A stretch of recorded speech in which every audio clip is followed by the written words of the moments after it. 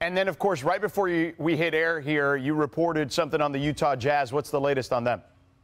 Yeah, they've offered their head coaching job to Will Hardy, assistant coach with the Boston Celtics.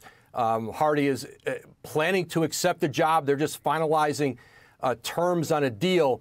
But Will Hardy, who was with Ime Udoka in Boston this year, previously came up in the Spurs organization under Greg Popovich, 34 years old, really blew the Jazz away in their process. He made strong impressions on the Knicks a couple years ago in their interview process, Oklahoma City. It was just a matter of time before he got a job, and now he'll replace Quinn Snyder with the Utah Jazz. So Will Hardy will leave Boston and join up in Utah, and he'll be there to coach Donovan Mitchell, Rudy Gobert, and this Jazz team that they're trying to kind of reassemble here in the offseason and see if they can get them a little deeper in the playoffs.